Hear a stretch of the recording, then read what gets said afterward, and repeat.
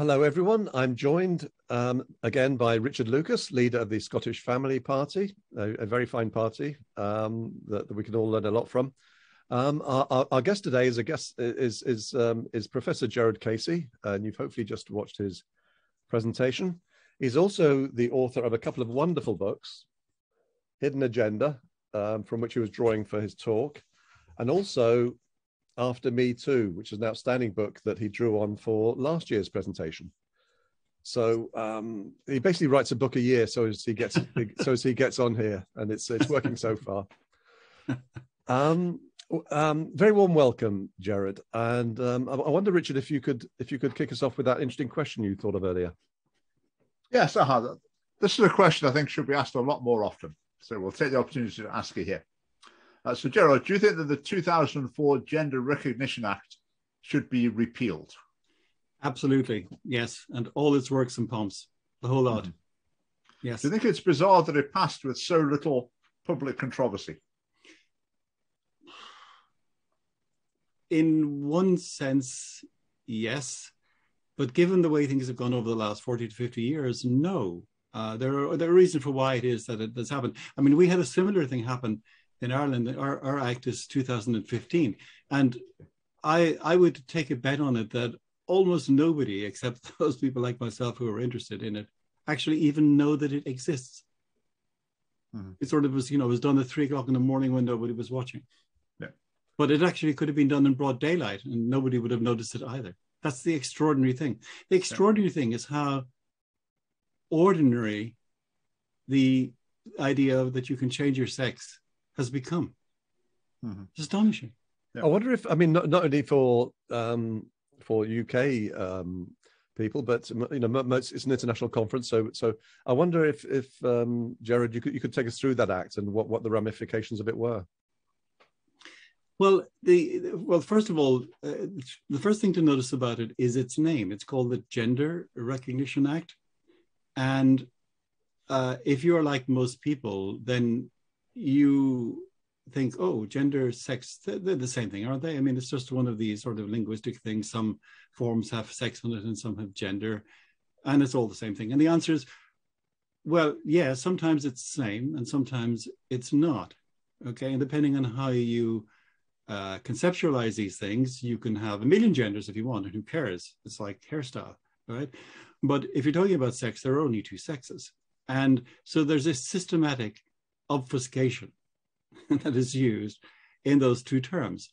And what's really interesting about the 2004 Act and the corresponding 2015 Act in Ireland is that in the relevant section, it says something like, if a person's gender is in a person and a gender is in a gender and a gender and gender and gender, then their sex shall be the female sex and their sex shall be the male sex. And right at the end of a whole passage of genders, we've suddenly transitioned from gender to sex. Now, this has to be the greatest sleight of hand. And this is either a staggeringly incompetent piece of legal draftsmanship, okay, or it's quite deliberate. And, what my father used to say, well, when you come across something really, really crazy, assume that it's the result of stupidity and not malice. Okay, I'm inclined to think that this is not stupidity, that it is actually malicious. And it's quite bizarre. And you're absolutely right. It's astonishing. It's done, I would imagine, it's brought about in the way that most of these things have been brought about in the last 20 years through an excess of sentimentality. We feel sorry for people in particular situations. So we think we've got to do something and we don't want people saying nasty things about them and being rude to them and doing all of these things. And therefore we pass a law. Now, the trouble with passing laws is that laws have effects. And I'm all in favor of being nice to people. I'm all in favor of not being nasty to people. But the problem, as I tried to make it clear in my book, Hidden Agenda, is that I'm not really concerned whether somebody, George wants to call himself Georgina. That's, I think it's weird, but hey, it's a big world. It's just when I'm forced through law and legal means, and others as well, to actually subscribe to what I regard as a lie, which is that a man is a woman or a woman is a man. That's when it gets problematic. And that's the real issue, and that's where laws have teeth. And so the Gender Recognition Act, so-called, which should be called the Sex Recognition Act, together with equality legislation, are together. It's a potent mixture. It becomes explosive, and we're going to see it. I seem to remember reading in the paper where, one of the. So here's the thing: if you extend the ban, conversion therapy, right? Which was this idea was the banning conversion therapy came up in the context of homosexuality, right? And people who are homosexuals. And the transgender people want this extended to transgenderism. And the problem with all that is that if I'm a parent and my 6-year-old girl thinks she's a boy and I don't immediately conform to this, am I engaging in a form of conversion therapy? And I'm now going to be made amenable to legal sanctions if that's the case. And indeed, that this is a real issue because this has come up in Parliament. I just want to make an exception for parents that are going, if you've got yourself into this bizarre situation, there's something really fundamentally wrong with what you've been doing up to now. It's time to realize it. Indeed. Very good point. The question from Chris Voti. He says, I feel this need for transgender fight is a means to erase men and get them to become women. Instead, however, it's hurt women by taking away their privileges, such as sports. Any thoughts on this? Well, yes, it's a, in the larger scheme of things, it's a strategic move on the way to render our society totally androgynous. And the fantasies we've now seen quite recently in the Olympics, and the notorious swimming case just broke up, I think, about a week ago, where this chap who was in an American university swimming on the male team for 3 years suddenly decided he was transgender, and now, astonishingly, is winning all around him. This was reported in The Guardian, by the way, with a perfectly straight face. It's like, I'm like 14 stone and I beat up a 3-stone kid. Well, yeah, that's it's hardly surprising. It's quite bizarre. But I can remember it must have been 5 or 6 years ago. I was on the radio here in Ireland, and I was in this context talking about this issue when it wasn't anything like as large as it is now. And I made the point that one of the consequences would be that I said something like, the tennis player ranked 300, the male tennis player ranked 350th in the world, could put on a dress and turn up for Wimbledon and win. And everybody said, oh, you're at it again. You're exaggerating. This is ridiculous. Don't even think about that. Yeah. And I'm waiting for this to happen now. What's to stop you? Well, indeed, because I think that's gone on for at least 10 years, maybe even 15 at Wimbledon. Absolutely ridiculous. Even if you look at the number of games and the quality and the sponsorship and all the rest of it. But, you wonder why male tennis player 303 doesn't do exactly what you say. He's, especially if he's maybe in his 20s, he can earn a fortune, couldn't he? Absolutely. I mean, why not? How can you stop him? Well, we have Vernon Meigs asking, would you say that the trend of multiple arbitrary genders is an attempt to pretend to individuate while fearing let go of a sense of collectivism? You're going to have to ask me that again. Sorry, that was a good. Would what? I think I'll ask Vernon if you'd like to reword that, and I'll put it again. Tom Chadwick says, I'm interested. Why is this a men's rights issue? If feminists don't like the transgender issue and they see it as a threat to the rights that women have won, female privileges, then why is it an issue for men's rights activists? Well, I think the reason is because, like many family quarrels only work because the people are in the same family. And feminists and transgenderists are fighting it out on a platform of a distinction between sex and gender, which has been used by the feminists up to date as one of the major weapons against men. And therefore, one of the things it does, and we've seen this in the way in which the reactions of feminists to transgenderism, like Kathleen Stock and others, get extraordinary prominence. And that normalizes the points upon which the feminists and the transgenderists agree. And it makes it so normal, because like in any conversation, okay, the things that we agree on don't appear, if you like, on the surface, and the things we disagree on are the ones that are focused on. And so it normalizes this distinction between sex and gender, which is key to the whole feminist project, and that makes it relevant to men's issues. Okay, just chip in as well. I think there's a potential danger to the men's right movement in the transgender issue, and that's in that the feminists, the turf feminists, who are objecting to transgenderism, I'm sure almost of us would be saying, yeah, we're on their side, if you like, within that family feud. But still, they're very hardline feminists. I think some of their attitude is driven by hostility towards men. They just can't bear the thought that a mere man could suddenly declare himself to be one of the chosen sex. I think that's underneath it. But the danger is you'll get many men of a more conservative persuasion who might listen to these feminists and think, yeah, well, they're sort of on my side.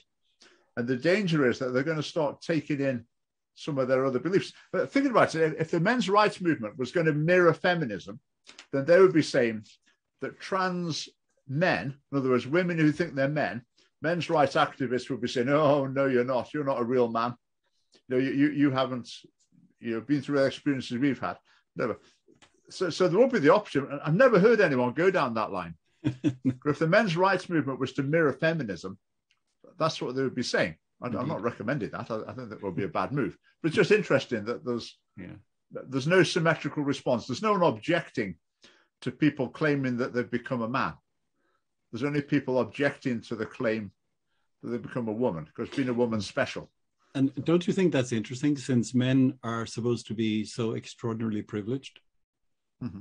Indeed. Well, the men's rights movement will never want to mirror feminism, Richard. I can absolutely assure you of that. But it couldn't if it wanted to, because of gynocentrism. But I mean, that's for another day, possibly. Gerard, you mentioned Professor. I always do this with feminists. Professor Kathleen Scott or Stock? I think Stock, wasn't it? Hmm. She and Julie Bindel seem to. The articles by them in major newspapers and magazines seem to appear with monotonous regularity, complaining about being silenced. Well, I wish we were silenced. I could do with a bit of that silencing. How is it just sheer neck that or just an expectation that they're silenced more than they want to be silenced? It's an astonishing thing. It is quite extraordinary. It's like somebody who's been pampered from birth and got everything she wants suddenly complains about her father interfering with her life in some particular way. It's quite extraordinary. The feminists, by and large, have had a field to themselves. They have been the beneficiary of public acclaim and accepted and regarded in some sort of strange way. This is quite a bizarre thing, as if you like brave and fearless leaders, as if somehow they're going to be arrested or threatened in the morning if they instead of being lauded and being on talk shows and writing articles ad nauseum, literally ad nauseum. and now that they've been to some extent slightly outflanked, okay, by the transgenderists, they are suddenly thinking, oh my goodness, we can't speak, this is terrible. What that really means is there is now a group which, relative to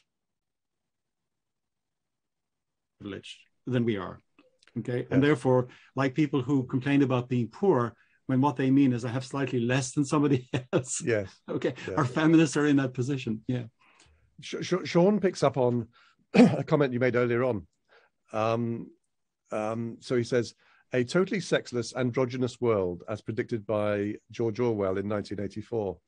Such a world would inevitably be miserable. So much of life's joy coming from vive la différence. Oh, yeah, vive. Indeed. The extraordinary thing is that despite almost 50 years of feminism and 10 more or less full-on years of transgenderism, the mass of people are still solidly, quote unquote, sexist.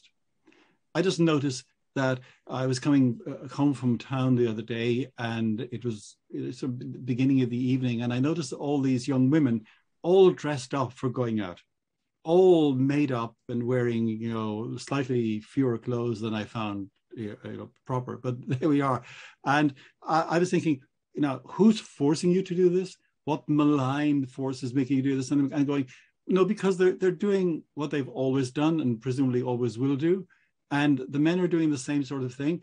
And I even saw, I was channel hopping the other night and saw some advertisement for one of these ghastly live, what you call it, reality programs, where having to do with where they put men and women together in some environment. And one of the women was saying, I want a proper geezer. And I'm thinking, well, that's not an expression we use in this country, but I presume it means something like a real man, somebody who's manly, okay, somebody who will ignore me in the way that I should be ignored.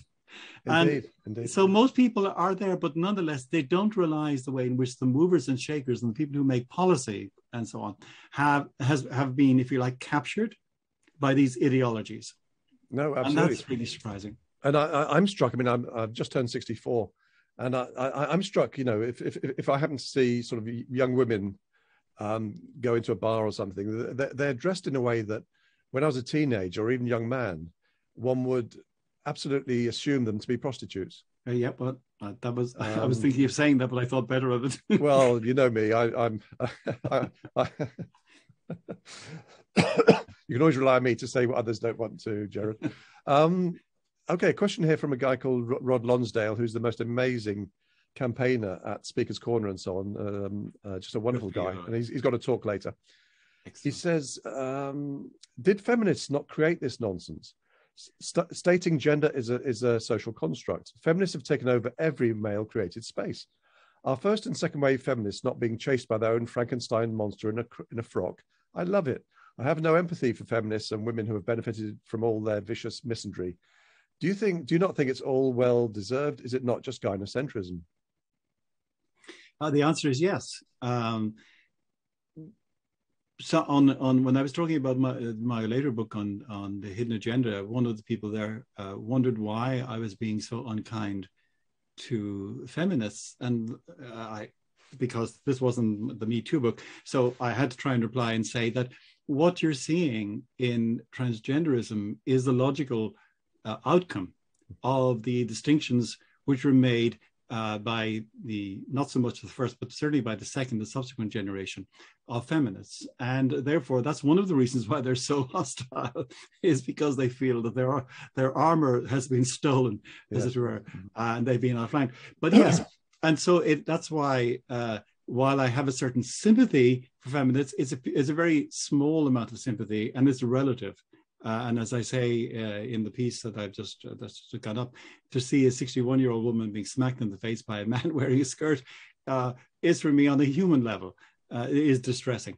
But really, in one sense, if you were being unkind, you could say, well, they've brought it on themselves. You sow the wind and you reap the whirlwind, and that's what they've done. Chris Voti points to Terence White, who's also a speaker at this conference, asking or stating, the Istanbul Convention defines gender without reference to sex, i.e. man and woman can only be defined by stereotypes, then requires the eradication of gender stereotypes. Is there an intentional international effort to eliminate the very concept of woman? Well, it would appear so. I mean, if there isn't, then this is happening without anybody intending to do it, which is quite bizarre. And this is, the feminists are correct in this, that now they're doing it from, as it were, a political perspective, and to protect, as they see it, their hard-won rights and so on. But nonetheless, if you go down the road of transgenderism and you play the sex-gender two-step and you go back and forth between the two, as they systematically do, then in the end, there is no fixed point at which you can say that men are men and women are women, because, and here the feminists are on a very sticky wicket, because as again, I tried to make clear in my talk, when they're asked to define what a woman is, they either, like those women at the conference in Washington, can't say or bring themselves to say what a woman is, or they make being a woman they make being a woman somebody who has had certain contingent experiences of oppression. And the problem with that is so nothing subjective there then, Gerard? Nothing subjective at all. And the thing is, it's quite bizarre. And as I point out, of course, you can come up with a counterexample. You can come up with somebody who was brought up as a princess and had everything given to her and so on, and no experience, no form of oppression. And of course, by the feminist standard, this person wouldn't be a woman. Yes. Okay. And so, and let's imagine then the contrary. I know this is ridiculous for a feminist who are trying to visit. Imagine a man who has experienced what it's like to grow up in the world, say from about 1995 or 2000, where you're systematically oppressed, as we would see it, in certain ways, not listed for jobs, not considered, consistently denigrated in the media and advertisements and so on. And let's suppose we said that's what being a man consists in. I don't think we'd actually get very much sympathy, and for good reason. That's not what being a man consists in. It's our contingent experience at this time in our history. And therefore, if as a feminist, you make contingent experience to be the mark of what it is to be a woman, then you've, whether you like it or not, you've actually sold the past. And this is the dilemma in which they find themselves. Steve Moxon, the author of the amazing book, The Woman Racket, 2008. Well done, Steve. I don't know if you know that. Oh, I think you have the same publisher, Gerard, don't you? We do. That's a fantastic book. It was the book that did more than anything to red pill me back in the day. He says, so what's the next development of identity politics? Self-identified hermaphrodites? These would be those aiming to be regarded as female, but with their own additional male sex organs, so they can continually and permanently F themselves, literally and metaphorically. I love it. This guy's very entertaining to have a beer with, let me tell you.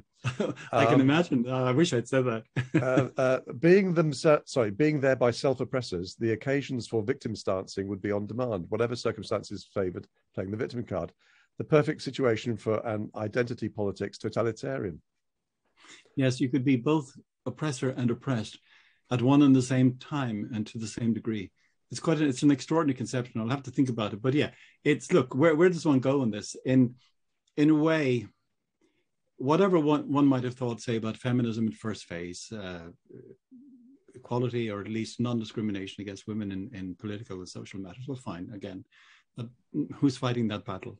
Second wave, it gets a little bit different. And now we moved on to and now when we get to transgenderism, our contact with reality is so flimsy that the wheels are spinning, and there is really nothing here. And indeed, as I point out, in my analysis of the relationship between sex and gender, we go from the idea that sex is biological and gender is some kind of way of characterizing what the social norms are that people have for men and women, which you can make a case for if you wish, to the idea that at the extreme, on the kind of Butlerian extreme, that gender is somehow, and bizarrely, what is characteristic of you. It's a given.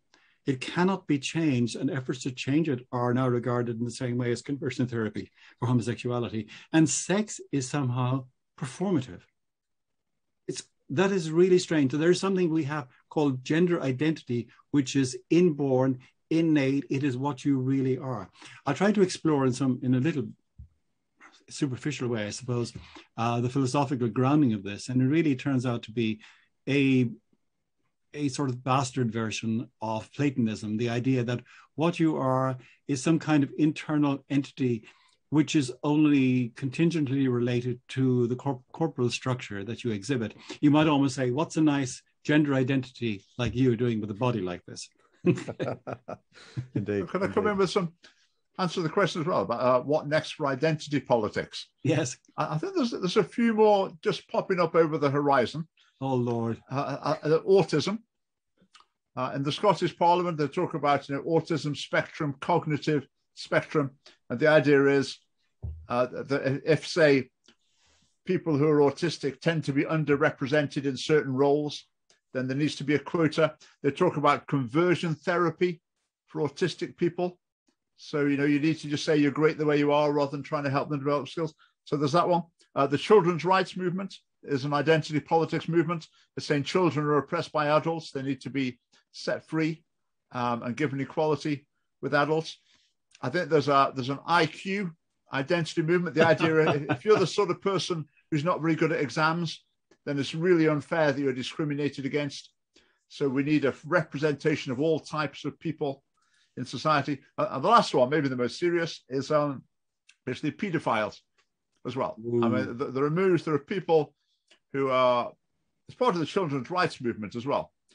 They want to normalize child-adult sexual relationships, and they use the same sort of identity politics language as well, and especially through children's rights. Right. So that's my stab at 4 identity politics themes coming over the horizon. So watch this space. You've ruined my day, Richard. Sorry, Douglas comes up with another one. I don't know what prompted this. He's suggesting baldness spectrum disorder. I don't know where he got that from. I've made a video about that.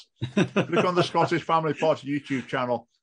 You'll see the launch of what was it called? A Bald Awareness Scotland or something. Yeah. Well, Mike, you and I would agree that we are exceptionally privileged here. We are in this area. Absolutely. Yeah. The video was published on April the 1st, 2018. Free toupees for men, and at the same time as free sanitary products for women. We have to have gender equality. My thanks to Vernon Meigs for rephrasing his question. In fact, and there's an allied one, which I'll add at the same time. Do transgenderists identify as a given arbitrary gender because they want to pretend to be more of an individual, while at the same time clinging on to a group identity? And Sean G says another might be, and this is another good point, how much of this is simple attention seeking? Oh, good question. Okay, in regard to the first question, if I understand it, and I probably don't, let me put it this way. There's something very strange about people claiming to change sex while at the same time, feel like subscribing to an ideology which makes the idea of there being another sex impossible. It's quite bizarre. Why would you do it? It doesn't make any sense. You can only, in other words, if you want to go to Edinburgh, you can only go to Edinburgh if there's an Edinburgh to go to. You can only change sex if there are different sexes, and they have to be clearly distinct.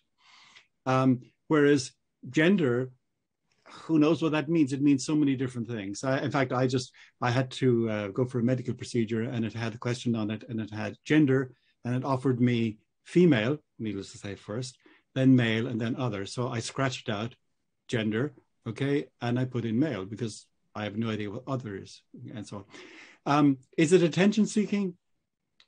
Very possibly. I don't know what's going on in the minds of people here. There's certainly something, I would think, to come back to a point that Richard was making in his 4 additional, if you like, possible routes of insanity in the near future. All of them involve somehow, maybe maybe deriving from good intentions, but who can tell? They all subscribe to the inability to say that in relation to any given factor, there is a norm and there are deviations from the norm. All right. So those who are stupid deviate from the norm of average intelligence. By the way, so do people who are super intelligent. Okay. Those who, for example, are autistic deviate from the norm of not being autistic. And now here is even to say this to invite people shouting at you and saying, oh, this is terrible, you're going to treat them. I'm saying, no, nothing follows from this necessarily about how you treat them. But you do have to recognize this. And so let's take the idea of norm is actually very important. So if you're a biologist or a zoologist and you're talking about something, say like a dog, and you're asked to characterize a dog, you would say dog is a 4-legged animal. And somebody, the annoying student in the class will put his hand up and say, well, hang on a second, in my area, there's a dog who has 3 legs. Does that not make him a dog? And the answer, well, yes, it does. But a 3-legged dog is from the point of view of the norm, a deviant dog, right? The norm is to have 4 legs. And the reason he doesn't have 3 legs is because he lost a leg in an accident or because of some developmental problem, gestational problem. He didn't develop a leg in the way that people do. It doesn't mean he's a bad dog. It doesn't mean we should kill him. It doesn't mean we should make smart remarks about him, but he's not normal, right? And so all of the things that you, Richard, were talking about, again, these things, we have the idea of what a norm is. And it's true that when you get out to the extremes, you can find borderline cases. But nonetheless, clearly, there's a dog with 4 legs and a dog with 3 legs. There's a leg missing. Okay. And that's the idea of a norm. And we are increasingly reluctant to be, as the saying goes, judgmental. And that means we must not in fact, we're not at all unhappy to be judgmental. You just have to be judgmental about the right things, the things that are appreciated by the newspapers and so on. You can be as judgmental as you like about those, but there's a whole range of things where you at your peril will use the term normal. And that's a real problem. And we have all most of us feel the pressure sometimes even to self-censor when we're talking about these things, because we know there's going to be a chorus of execration. We're going to be shouted at and screamed at and accused of all sorts of terrible things if we make those kind of comments. But I mean, there are some terrible consequences of this sort of thing. I mean, I myself have noticed over the years that three-legged dogs are discriminated against in employment terms as sheepdogs. I mean, I've never seen. It's appalling that they're. I mean, I suppose they could be looking after three-legged sheep, couldn't they? I mean, you know, we just need to be a bit more imaginative. Our good friend Steve Moxon comments, "What about us uglies? We are the most oppressed." I don't know what he means by us. I take exception to that. Actually. Oh, you haven't seen his photograph, have you? Oh no. Well, okay, Steve, it's okay for you. Yeah, he's not. No, he's not. Well, obviously, he couldn't be including us. I mean, that's sort of obvious, really. But there again, the whole idea of discrimination. Take that term. So the phrase now, which would be regarded, I suppose, as sexist, would be say a man of discrimination meant somebody who had a refined taste or ability to distinguish between good wines and bad wines, between good food and mediocre food, and so on. And that was a term of approbation. Yes. Okay. Now discrimination has come to be almost uniformly negative, right? And therefore, the drawing of any distinctions, well, that's to say, distinctions of the wrong kind, okay, of which, of course, one is man and woman, right, is somehow considered to be judgmental, and that is a bad thing, capital B, capital T. Yeah. Chris Voti reports that Jerry Alexander, who did a wonderful presentation last year, and he's doing another one this year, says that Hollywood is now preparing to produce a feminist version of 1984. Any comments on that? Somebody was taking some bad drugs that day when they thought that project up, I think. Wow. I can imagine the final scene when was it Julia? Is that the name? Julia, when is going to be threatened with rats, and say, "Let it be Winston." No, let it be Winston. Okay, so on. Yeah, that's charming. Okay, great. I look forward to seeing that movie," said he sardonically. It's my favorite work of fiction by a long way. It is just it was prophetic beyond words, I think. Oh, it's absolutely incredible. It is. It's now going to read like a description of some year not too far into the future. Indeed. Rod Lonsdale writes, I worked with a trans woman. He had the same attitudes towards masculine men that radical feminists do, just as disrespectful and happy to smear threat narratives around men, unknown to me at the time.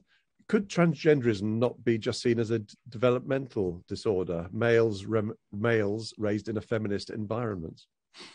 In fact, it is largely a developmental disorder in that something in the region of 80% of males who manifest gender dysphoria, as it's called, revert to type when left alone and not encouraged.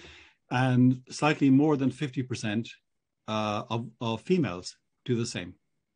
So, but we've now got to the stage where, and this brings us back to the question about attention seeking, where one sure way to get attention is to tell your parents that you're really a man or a woman, as the case might be, and now everybody will start to love you and look after you and cuddle you and tell you how wonderful you are, and especially how brave you are.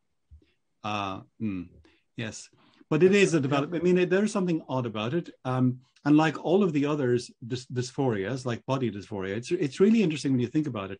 Nobody would say to somebody who was anorexic that you're fine as you are. You don't have a problem. Mm-hmm. Okay, why don't you eat less? Yes, yeah. I would agree. It's mental health problem, developmental disorder.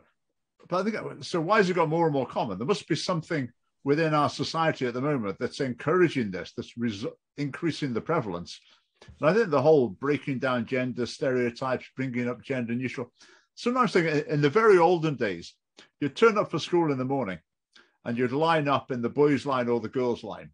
to go through the door that says Yes. boys over it or the door that says girls over it.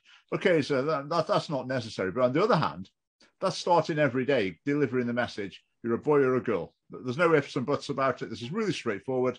You're in this line, you're in this line. And did a whole host of measures like that.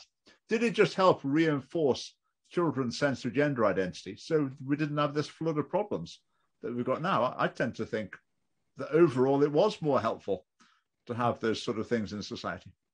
Well, I agree. But, you know, let's take an author who's now almost universally condemned, but which many of us grew up with. That's Enid Blyton.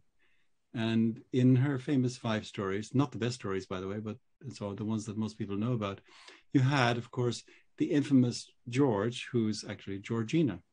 And Georgina wants to be a boy. And she hates to be thought of as girl, and she won't answer to Georgina. She answers to George, and she tries consistently to show that she can do anything that the boys can do. And I doubt very much if Enid Blyton herself or her audience or her publishers thought she was being sort of bravely transgenderist at the time. She was simply describing a phenomenon which would have been familiar to almost anyone. That is to say, a girl who felt more inclined to do the kinds of things that boys typically did. And of course, there were corresponding boys on the other camp. We would have called them, as now, of course, strictly on PC, we would have called them sissies. They would have been boys who typically wanted to do the kinds of things girls did. There was probably a lot more pressure, by the way, to prevent that happening than the other way around. It was perfectly normal. Now, we don't know because Enid Blyton didn't write a follow-up to the famous 5 series. We don't know what happened to Georgina when she was 20 or 24. Right. But I suspect, you know, she probably married, had a husband, had children. So as happened to most people when they were left alone. Chris Voti makes a point based on something you said. You said that you were talking about anorexic earlier, Gerard. And he says there's actually a subculture called pro-ana. Communities that say that anorexia is a good thing. And there are some men in that too. It wouldn't surprise me. I mean, it gets even more bizarre. I think I referred to the phenomenon, I can't remember the name, it's got some bizarre apotemnophilia, something like this, which is where people who are physically intact see themselves as somehow not normal, where the norm here is actually having a limb less than they have. Ah, yes. And they're actually prepared to have a limb amputated. Now, that strikes me as being really bizarre. It's very strange. So there are particular subgroups of various kinds, and I'm not surprised to hear what's just been said. Yes. Yeah. It's just the demand to be affirmed. It's like you were saying earlier, Gerard, the demand to be affirmed. So there's something different about me, and don't anyone dare suggest this is anything abnormal, that it's anything problematic. I just want everyone to come and pat me on the head and say it's just absolutely great the way you are. Even if people can see it's going to wreck your life, the nice people will come along and say, we think you're just great, just the way you are, and head in the direction you're going. I mean, it's heartless, isn't it? It's heartless. It's a lack of the moral courage to actually say what's going to help people. Indeed.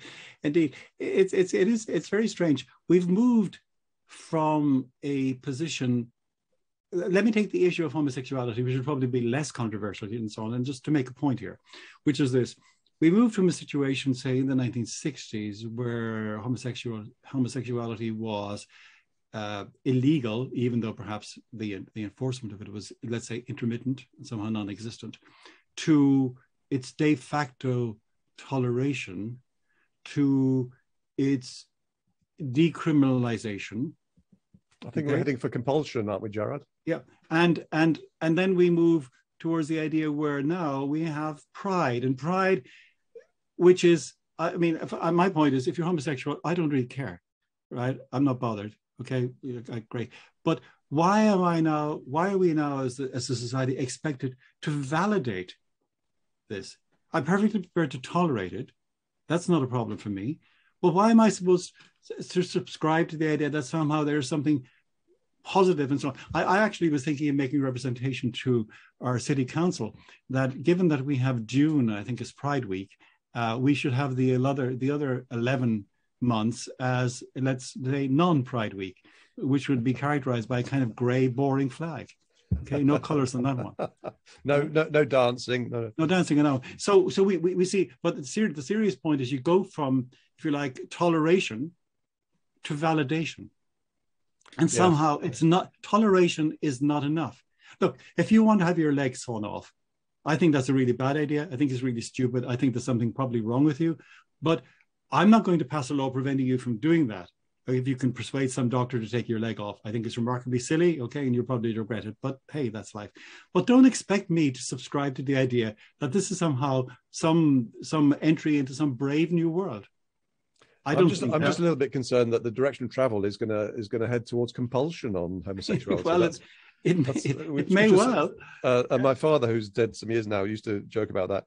You mentioned about people who want to have a limb removed because they don't recognize them. It's a very, I'm pleased you mentioned that, because there's a fantastic book, one of the most interesting books I've ever read, called We Are Our Brains by a Dutch neuroscientist who goes by the slightly unfortunate name of Dr. Dick Swab, which sounds like something you'd find in a clinic, isn't it? Sorry for laughing. And he's, but one of the most memorable. Well, he's basically saying that a lot of these disorders, including gender dysphoria, believing you're outwardly a man but you believe you're a woman, and vice versa. But he refers to this limb phenomenon, and he said he is not aware of a single instance where somebody with that disorder has had a perfectly healthy limb removed and later regretted it. Isn't that absolutely astonishing? You would not think that would possible, but that's what. There's a doctor in Scotland apparently who will perform that sort of procedure. It's quite controversial, but it does happen. Yeah. Do you know also? I don't know if you know this. There's also an element of some people, for example, they will want to have a leg removed, and that coincides also with the sexual attraction to amputees as well, and it just gets really, really weird. But there's some unusual people out there. Douglas writes, I had a friend who was queer. I don't know if he means gay here, but I'll probably be banished to a desert island for even suggesting that that's what he meant. And he's dead now. He was so queer, I'm still not sure that he wasn't a she, but he hated the LGBTQI plus political movement. He felt that society should not prosecute him, but should not be shaped around people like him either. Yeah. Since they will be listened to in the current climate, how can the men's movement attract these people to be allies with us? That's a good point. I have one or two acquaintances and friends who are, to use the current expression, gay, and they are conservative. They don't turn up for the Gay Pride March and so on. They want to be left alone, and they don't want to go out with flags and buntings and shout at people and scream at people. I suspect there are quite a significant number of people in that situation. And how we would go about attracting them, I don't quite know, except to say that we probably have more common ground than you might think. Steve Moxon asks, are there any cases of female to male trans individuals being called out by TERFs? Zero, I'd imagine, showing feminist bigotry. Oh, Steve, it's great. Fantastic. I'm looking at, we should probably check that one. And maybe a single case somewhere. I don't know, up in Richard might know this, somewhere in the Shetlands, some very remote place. This is quite interesting. If the feminists really believe what they believe that men have got a privileged position. Yep. So really, it should be men who are complaining. You're saying, no, you're not coming and sharing in our riches as being part of the privileged elite. We're not having anyone extra in there. It should be men who are complaining. I mean, why should the oppressed group be complaining that people are coming to join them? Yeah. I mean, it's all wrong, isn't it? It just doesn't make sense. Surely if you're the oppressed group, you should say, oh, we really appreciate your magnanimity in stepping down the ladder to come and join us. But you get the reverse. Well, I mean, I do not. I mean, after all these years, I do not know of a feminist narrative that's not one or more of five things: either a baseless conspiracy theory, e.g., patriarchy theory, fantasy, lie, delusion, or myth. I mean, I defy anyone to tell me a single feminist narrative that actually sort of bears examination. Douglas makes the point, an interesting point, that transgenderism tends to go in groups. A transgender person's friend and classmates are far more likely to catch the fad than others in society. Yeah, there is a kind of social contagion, and we've seen this among the young, who are very susceptible, as you know, to peer pressure on this one. And I mean, to come to the point about seeking attention yet again, I mean, if your friend, if the girl you're best friends with suddenly comes out as transgender, and then she gets all of this wonderful attention, you might be forgiven for feeling a little bit out of it when you're just a plain ordinary bog standard 11-year-old girl, and suddenly you decide, oh, this is kind of interesting. And I'm not suggesting, by the way, that you would sit down necessarily and do this in a calculated fashion, but you can be attracted towards things. And one of the things we know as human beings, we're often, our motives for doing things and our reasons are often opaque to ourselves. Okay, we are prey to self delusions and illusions and not knowing yourself. That's why the Greek command to know yourself is so fundamental and so radical. How many of us do? One of the attendees here, who's actually a speaker, I interviewed him for this, was talking about an incident at his school. I can't recall quite what age he was, when I think his parents bought him some sandals, and he was kind of embarrassed. And he said they're going to say I'm a girl, and they said, and the parents said no, they're not. Anyway, so he goes to school, and of course the first thing that happens is a girl says, "Oh, you're wearing girl shoes," and he said, "Well, you're wearing, I don't know, something like sneakers or trainers or something, so you're a boy." And he really got castigated by the female teacher for that. He said, you can't say that to girls. So he quickly got the idea that there was this sort of alternative, he was in the wrong half of society. Mm-hmm. And later told his parents that he thought that he was a girl. But I guess, I mean, this was quite some years ago. I think maybe 30 years ago. I could be wrong. But I guess if that happened today, everything would be encouraging to pursue that. Let me come back to the point that Richard was talking about. Why it is that why female to male transgenderists, okay, are not being sort of validated or castigated indeed by the feminist movement. And this is, if you take the phenomenon, say, of the Berlin Wall, there weren't all that many people attempting to scale the wall from west to east. Okay, right. So if you had to judge looking at it, I'm going to make, you can see where I'm going on this one, right? If you had to judge which side of Berlin was inherently more attractive, i.e. privileged, as it were, from the perspective of somebody who wanted to live in Berlin, it would have to be the West by and large. I'm not saying there wasn't some strange, bizarre person who actually tried. Well, you wouldn't actually have to climb the wall to go from west to east, just go through the checkpoint. It wouldn't be a problem. And similarly, if the men's issues, if being a man was all that the feminists say it's cracked up to be, if we're these immensely privileged beings with all of this power and all of this wealth and all of this influence and all of this society patting us on the back, why wouldn't there be more female to male transsexuals? Why wouldn't they be, as it were, doing what people are doing all over the world, trying to cross the border, if you like, on the southern side of the United States or on the east of Europe? Why wouldn't they be doing that? And I suggest the answer is because, unfortunately, being a man isn't all that it's cracked up to be. Okay. Agreed. And I think that almost takes us to the end of the... Oh, sorry, an interesting question here from Sean. Are social media driving hysteria? This hysteria, I guess he means. To some extent, yes. I mean, one of the best decisions I ever made was not to go on any form of social media. I was tempted by Facebook for about a week, and I rejected it. And when Twitter came on board, I rejected it immediately. There are a whole lot of reasons that I'd love to go into another time as to why one shouldn't be on these things. But the name itself is just absurd, and it conjures up what's going on. It's like the twittering of birds sitting outside your window on a high tension line, and so what happens is that because there's no effort required to, apart from typing a few symbols and so on, you don't have to write a letter, you don't have to post it, you don't have to send it off, you don't have to engage face to face. You can have this visceral, emotional reaction.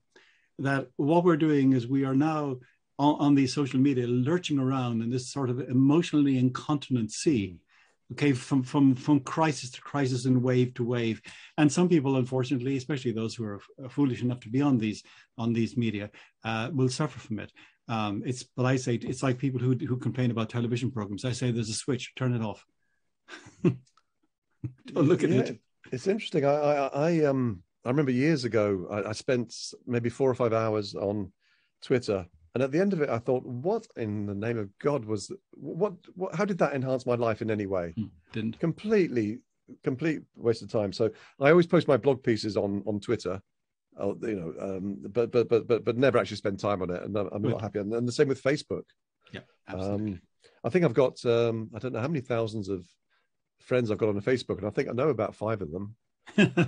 So which is probably the normal. Philip Davis always says that he has, who also spends no time on Twitter. He said he's got 20,000 Twitter followers, and they all hate him. That's some accomplishment. I can probably manage that with human beings. So, Indeed. I wonder. We just have a little bit of time left, Gerard. I wonder if you'd be.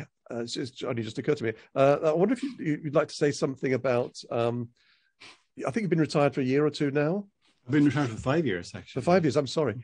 And you were saying something to me at one time about how your field is philosophy, how that was becoming uncomfortable towards the end. I don't know if that's something that you're happy to talk about now. No, I don't mind to talk. Yes, I'll talk about it briefly. I mean, for most of my time in academia, it was wonderful. Among philosophers particularly, the greatest compliment you can pay in philosophy is to disagree with somebody and ask them questions about why they hold something and what their reasons for it are, and so on. And towards the end of my time, I mean, I had been in the department. I'd been in the same department for almost 30 years. I'd been head for 6 years. So I wasn't, if you like, a junior at the bottom of the ladder. And suddenly this poster appeared on the wall which said, "Where are the women?" And I took that as a sort of veiled kind of challenge of going, well, I don't know what do you mean, where are the women? There are women philosophers. There are not many of them, but then there are not many great creative musicians at the top. I don't know. I mean, if you're asking me, are there somehow overt forms of oppression or suppression and so on? And the answer is no, there aren't. And indeed, even at this time, in the other humanities subjects, they were all beginning to tip, if they hadn't already tipped seriously, in the direction of females. So psychology, 60 to 70%, social work, 95%. And philosophy was probably the one remaining humanities subject where there was a slight preponderance of females to males. And so when I objected to this, that's when more or less all hell broke loose. And I wanted that removed. And we had a sort of gentleman's agreement, if I can use that expression, which is you didn't.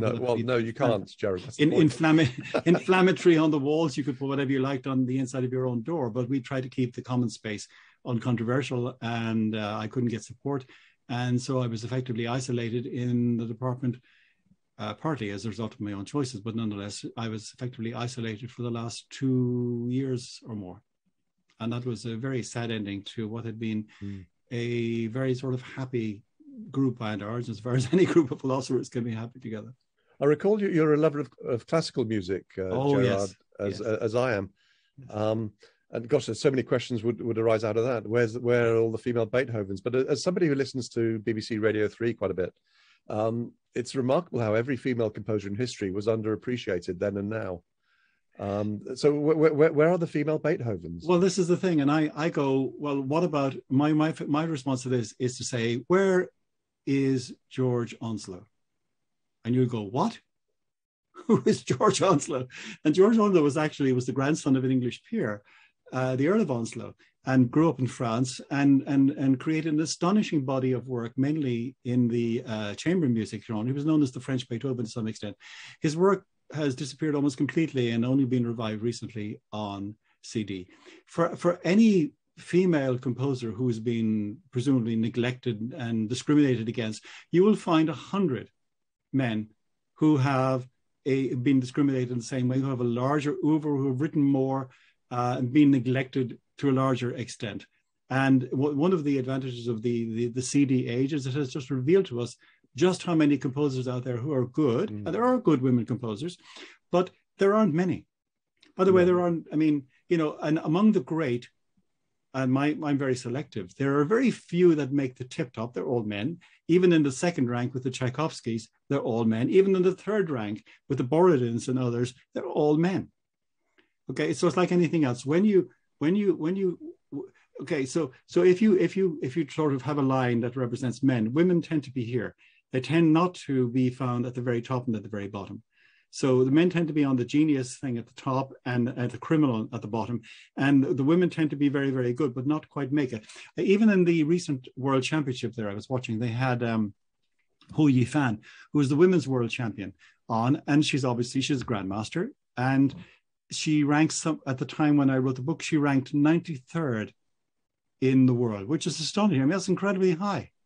But it meant there were 92 men higher than her, and among the super GMs, the people whose names you would see in the tournaments, there were at least maybe 30 or 40, including some Chinese grandmasters whom we never hear of. And we literally have just seconds left. Could just say about it? It just shows that all the tests and all the games are sexist. What can I say? We need to review them all. But Gerard, just very, very quickly, Clara, I think it's Schumann, isn't it? Clara Schumann. Clara Schumann. So genius or criminal? Are we talking about Clara? Oh, no, Clara Schumann is a competent musician and a competent composer. She would rank in about the fourth rank for me. Okay. So she's probably the best female composer ever then. But there we are, yeah. Yeah. Gerard, it's been an absolute delight. Thank you so much for your time. It's just flown by. I knew it'd be a great Q&A, and it was a great presentation. Thank you very much. And I think it's a wrap. Thank you, Richard. Very good to speak to you all, and good to everybody who joined in. Thank you all so much. Thank you. Thank you.